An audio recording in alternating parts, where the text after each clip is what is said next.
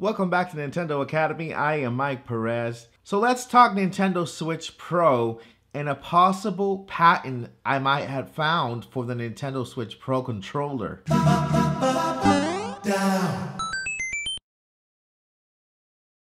If we are just meeting, I am Mike Perez, and here at Nintendo Academy, we cover everything Nintendo. We talk about everything Nintendo.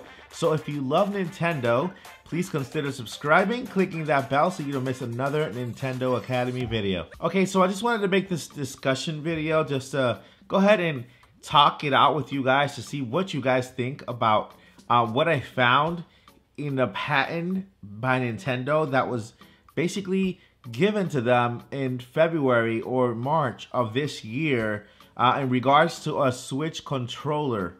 So this Switch controller is a little different from the one we have. Let me speak a little more about that later. Let's talk about the Nintendo Switch Pro. Let's have a discussion about this. Okay, so there's been a lot of talk about Nintendo Switch Pro games that are coming exclusively for the Nintendo Switch Pro. And I'm not sure how I feel about that rumor per se, because that's never been Nintendo. Nintendo has always referred to the Switch as a Switch family, and I doubt that they might allow developers to just put a game only on one of the Switch and leave the rest of the Nintendo Switches out, which would not be too fair to every player who doesn't really care about 4K resolution or higher specs. They enjoy their current Nintendo Switch Lite and Nintendo Switch, so I highly doubt that they will be an exclusive game for this Nintendo Switch Pro. There are some guidelines that Nintendo developers need to follow when submitting a game, and having the game be compatible with all Nintendo Switches, the Nintendo Switch family, is one of them. Nintendo is not going to allow a developer to develop exclusively for the Nintendo Switch Lite, Nintendo Switch, or Nintendo Switch Pro.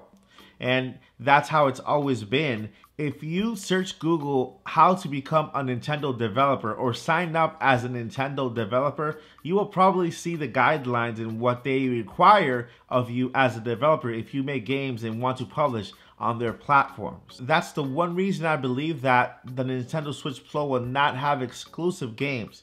Now, on the other hand, will these games look different on the Nintendo Switch Pro than they do on the regular Nintendo Switch or the Switch Lite? And the answer is yes. Nintendo Switch developers can take this game at the intended full quality on the Nintendo Switch Pro. You'll be able to see Breath of the Wild and Breath of the Wild 2 in 4K and have a different experience than playing Breath of the Wild on the previous consoles. That's what I believe you gain when you get the Nintendo Switch Pro. You gain the quality, you probably gain the experience. You can run 4K at 60 frames per second. And for those of you who care about the 4K 60 frames per second thing in the Nintendo world, which I doubt it's a lot of people just want to enjoy games. I mean, look at Breath of the Wild on the regular Switch. Look how beautiful it looks. Look at the Nintendo Mario games, how amazing they look. Mario Odyssey, this game looks super amazing on the big screen, even if you don't have a 4K television or even if you don't have a 4K Switch. They look amazing, and to me, Nintendo has never been that type of console where they're trying to catch up with anybody. Nintendo has always been their own console, their own company. They don't look to the sides, they look forward, and they look for the experience in you, the consumer, not the quality of the console when it comes to the resolution and the specs. They care about your experience. I mean, take a look at the Nintendo consoles as a whole. From the NES all the way to the Nintendo Switch, look at the controllers. They have all changed in one way or another. That tells you that Nintendo is always looking to innovate when it comes to the gaming experience rather than just the resolution. Right now, believe it or not, I feel like we have reached a resolution that everybody can be happy with. And I think that it's time to follow Nintendo's lead and start creating better experiences when it comes to Nintendo Switch or any other console. So do you agree with this statement when it comes to Nintendo and the Nintendo experience? Leave it down below in the comments. I was looking through this patent PTO place thing. I don't know what I was doing. I think I was bored when I was looking through this patent PTO website.gov, and I was just curious to see what I could find there. I found a lot of Apple patents. I found a lot of Microsoft patents. I found a whole bunch of patents from different companies, and I was intrigued. So when I saw that Nintendo was granted a patent on March 2, Nintendo was granted a patent this very same month for a Nintendo controller, a Pro controller or a Joy-Con controller. Now this controller looks very different from the Joy-Con. I mean, it looks like the same shape,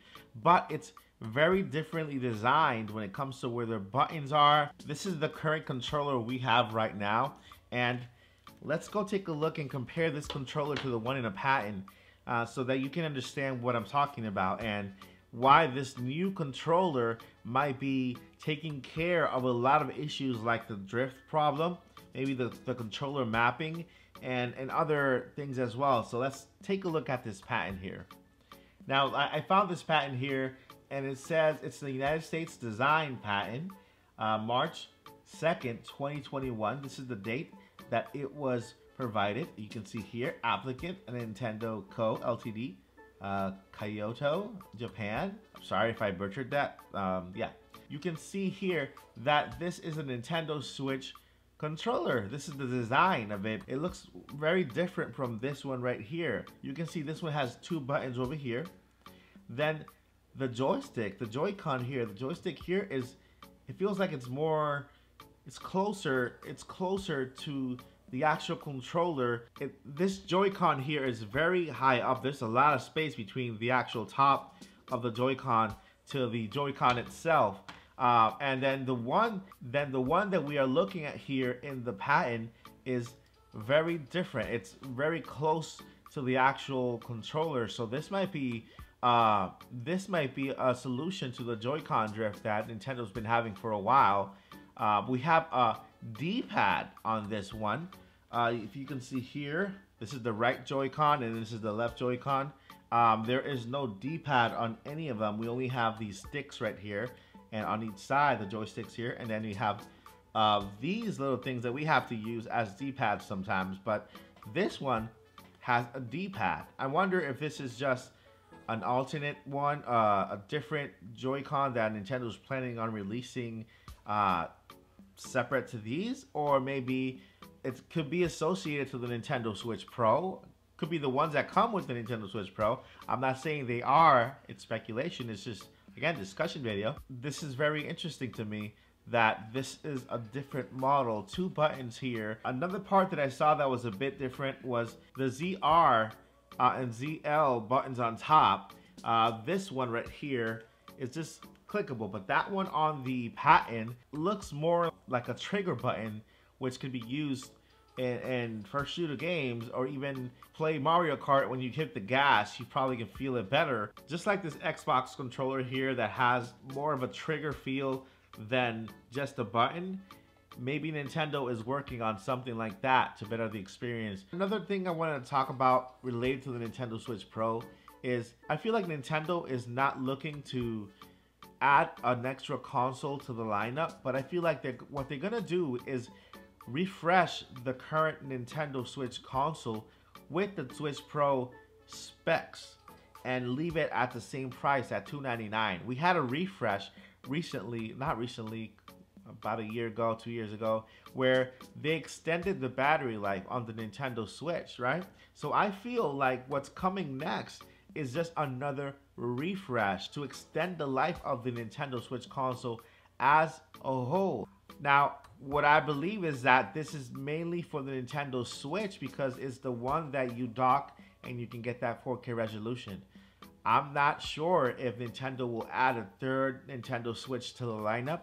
I feel more like it's going to be another refresh and it'll stay at the $299. The Nintendo Switch is that next generation console for Nintendo. And there are statements from Nintendo that they actually wish that they could have extended that Wii U lifespan. So that's what I feel is going to happen. Nintendo is not releasing a third Switch. It's going to refresh the current Switch with that Nintendo Switch Pro specs. What do you guys think about that one? Let me know below in the comments, and let's have this discussion, okay? Let me know exactly what you think. And if you like having this type of discussions, give me that thumbs up on this video. We will have more discussion videos just to talk about certain things, whether you agree, disagree. Let's just have a chat. Let's just talk about it. And then we can all just, enjoy each other's perspective on what Nintendo might do. All right, so that is it for this video. Thank you guys so much for watching, and I am Mike Perez with Nintendo Academy.